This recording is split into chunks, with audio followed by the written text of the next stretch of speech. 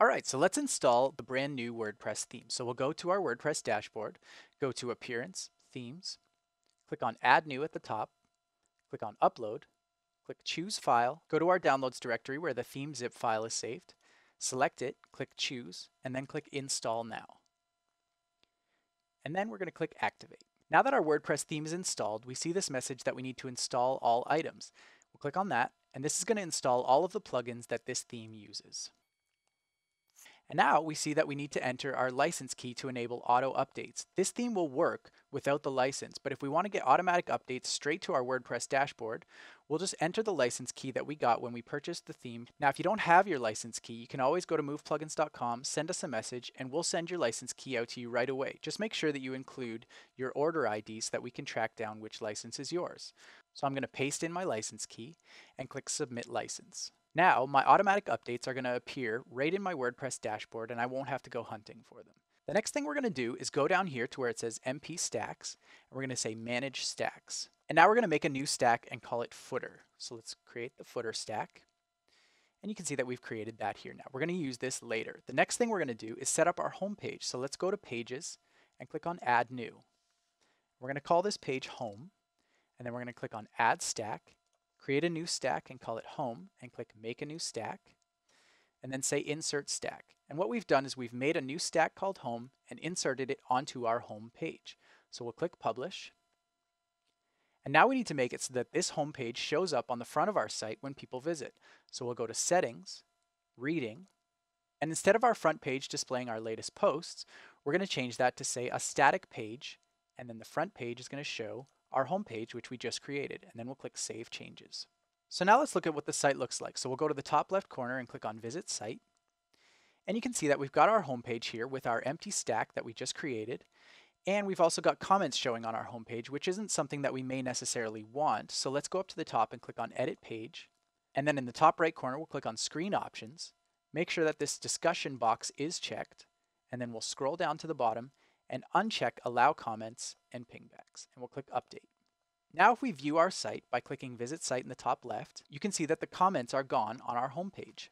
So now let's go and make a couple of bricks which will display on our home page. Let's make one for our home page header. So we'll click Add a Brick to this stack, and we'll call it Home Page Header. For the first content type, we're going to select Text, and the second content type for now, we're going to just choose None, and then for alignment, we'll choose Centered. We'll scroll down. And for text color 1, let's make it white. And let's make the text size 45 pixels. And then in here, I'm going to say this is the header tagline for my website. I'll scroll down to the second text area for this text content type and say this is a description of my website that goes into slightly further detail. You'll obviously enter your own information there, but this is just demo content. And we're going to make the text color white for the second area as well. And we're going to make the text size 20 pixels. Now let's set the background for our header area. So we'll go up to the top sort of on the side here where it says Brick Background Settings. And then for the background image, I'm going to click Upload. And then I'm going to browse to the picture that I want to use for my header background. So I'll click Select Files, go to the directory where my image is, select it, click Upload, and then I'm going to click Use Item. And now that image will be used for the background of this area. So now let's set the size of this area of this header. So we'll scroll down, and under Content Types area, min height above/below, let's enter 100 pixels. And what this is going to do is it's going to put 100 pixels on top of our text and 100 pixels below our text. And so we'll publish this so you can see what I mean. Click Publish. And now you can see that we've got our header brick here, and there's 100 pixels on top of our text and 100 pixels below. But I want there to be quite a bit more space here so that we can see more of our background image and that it just creates a nicer layout. So we can double click on this brick to open up the brick dialog, and we'll scroll down back to where it says Content Types area min height above/below, and change this from 100 pixels to 300 pixels. And that's going to put 300 pixels on top of our text and 300 pixels below our text. So we'll scroll back up to the top and click Update. And now you can see that our header brick is filling almost the whole page and it looks really nice. So let's go ahead and add our next brick for the home page just underneath this. And we can do that by going to the bottom right-hand corner and clicking on Add Brick After. Now we'll say second homepage brick. And for the first content type, let's choose text. And for the second content type, we'll choose image, and the alignment we'll choose centered. So now let's scroll down. And for our text color 1, we're going to set it to be a slightly dark gray and set the text size to be 45 pixels again. And here we can put a little bit more information. So we'll say this is some more information about my website. And we'll scroll down. And for text area 2, we'll change the text color to be a slightly off gray as well.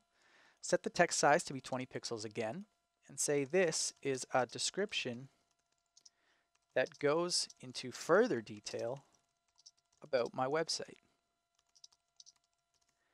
Again, this is all going to be changed when it's your own content, but this is just for the demo. And we'll scroll down here in the image content type area, which we chose above. We'll select the image that we want to use. So I'm going to click on Upload File. And then I'm going to browse to the image that I want to use. Now I've made an image in Photoshop of a laptop, which shows some things on the screen and it cuts it off at the bottom. So you'll see what that looks like in a second here. I'll just click on Use Item. And I'm going to set the max image width for this to be 1000 pixels. So now we'll scroll up and click on Publish. And you can see that the second brick is now displaying right above our header brick. Now I want there to be some more margin above and below the text here in our second brick to push the image here down. So let's click on Edit this brick, or we can double click on the brick to open the dialog. We'll scroll down, but this time, because we want the image to actually hug the edge of our brick, we want the laptop to look like it's coming out of the brick, we're actually going to change our content types area min height above/below to be 0 so that there's no margin on the bottom. And that actually changes it so that there's no margin anywhere. So now we need to adjust each margin individually. So we'll open up this content type margins area, which gives us more control. And the first content type, we want there to be about 200 pixels on top of margin, 200 pixels on the bottom of margin. And we'll match that for the margin of our image. And the margin at the bottom, because we want this image to hug the bottom of the brick, we're going to set that to be 0. So 0 margin at the bottom. And we'll scroll up and click Update. And now you can see that there's a lot of nice breathing room here above and below our text. So we've got our header, text, and then that image that we made, which now hugs the bottom of this brick really nicely. And it kind of looks like the laptop is just coming right out of the bottom there. And we can add more bricks again just by clicking Add Brick After and repeat that process and make as many bricks as we need for our home page. And we can repeat this process actually for every other page as well. We can make completely customized pages just using bricks and background images and colors and all of that. So now let's go ahead and take a look at the options that are available to us to style this theme generally. So let's go up to the top and click on Customize. And this is where we can upload our logo image and control our header, button colors, and things like that. So over here on the left-hand side under Logo Options, I'm going to click on No Image, and then I'm going to select the file that I want to use for my logo. Now I've already made my logo image, which is a PNG file, which is about 300 pixels wide, and I'm actually going to set it to be half that under logo width, so I'll say 150 pixels, which is going to shrink the image down so it's going to look good on a Retina screen.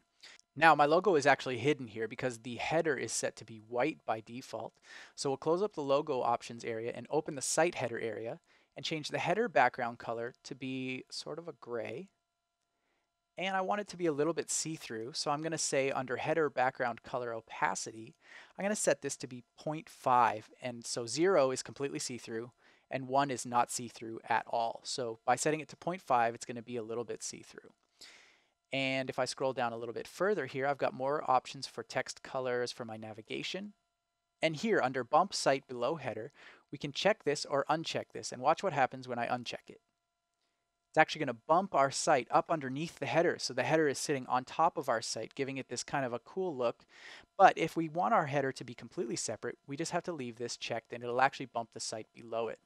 And the header is going to grow and shrink based on the size of our logo, so it's really easy for us to set this and customize it without needing to worry about a lot of that stuff.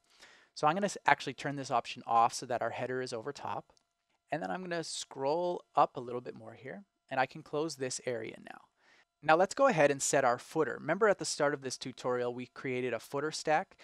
Let's use that now. So we'll go to the footer area, open that up, and choose the stack that we want to use for our footer, which is footer.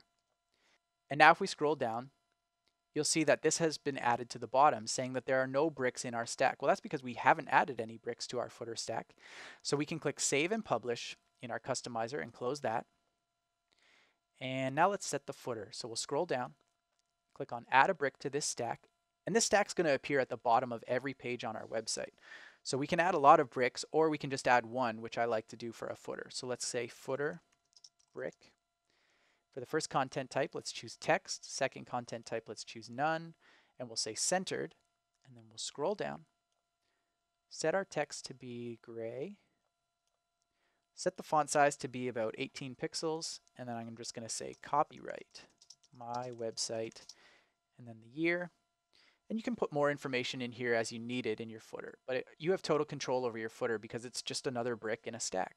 So you could even give it a background image or a background color if you needed. So we'll scroll up and click Publish. And now you can see at the bottom of our website, we have copyright my website. I'm going to actually make it so that there's a little bit more space though above and below this. So let's click on Edit this brick. We'll scroll down to Content Types Area Min Height Above / Below. And let's set there to be 50 pixels on top of the content and 50 pixels below. And click Update. Now if we scroll down, you can see that there is some more space here in between the top and the bottom of our brick. Now there is a little bit of a white gap in between here, but that's just here because we're logged in and this edit button is here to help us edit the page. That'll be gone when logged out, so the viewers of your site won't see that gap. And the last final thing for this tutorial is to add a menu to our theme. So we'll click over here on the right where it says Add a Menu. It actually just opens the menus page, which you can also get to by going to Appearance, Menus if you ever get lost. So now let's go ahead and set up a brand new menu. So we can click Create Menu. And it's got 2 home pages in here for some reason, but I'm just going to remove these. And now let's add our home page to our menu. So we'll click on Home, Add to Menu. And then as I add new pages, they'll show up here and I can repeat that and just add them to the menu and drag and drop them to reorder. So let's click Save Menu and make sure that this theme location's primary navigation box is selected because that's what's going to make this menu show up on our home page in the header, actually for all of our pages in the header. So let's click on Save Menu. And now we'll go to our site, take a look. You can see that our menu is here. It says Home. And as we added other things to our menu, those would show up here as well. We've got our logo image. We've got our header brick, and we've got another brick below that, as well as our footer, and the ability to grow and create as many pages as we possibly need. This theme is also compatible with the Easy Digital Downloads plugin, which you can install on the plugins page in your WordPress dashboard, and there's lots of tutorials available for how to set up Easy Digital Downloads and to start selling things on your website. But there are designs built in for that plugin, so you can get an online store up and running in no time. And if you have any other questions, make sure you head over to moveplugins.com and either open a support ticket or send us a message, and we'll be glad to help you out.